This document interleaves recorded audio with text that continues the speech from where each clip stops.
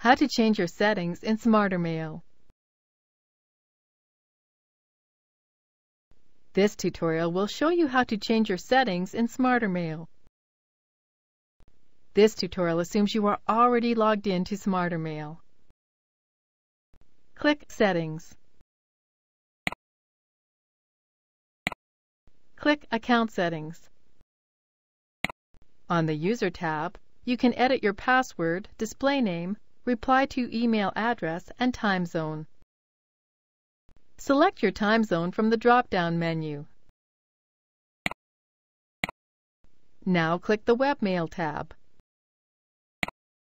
On this page, you can edit your initial login page, display format, preview pane, and more. We will change the delete action, which will determine what SmarterMail does with messages we want to delete. Go to the Compose tab. On the Compose tab, you can change the compose format, font, size, text encoding, forwarding method, and more. To change the font, select a new font from the drop-down list. Select the font size. You can set the autosave frequency to save your email drafts as you write them. Click Forwarding.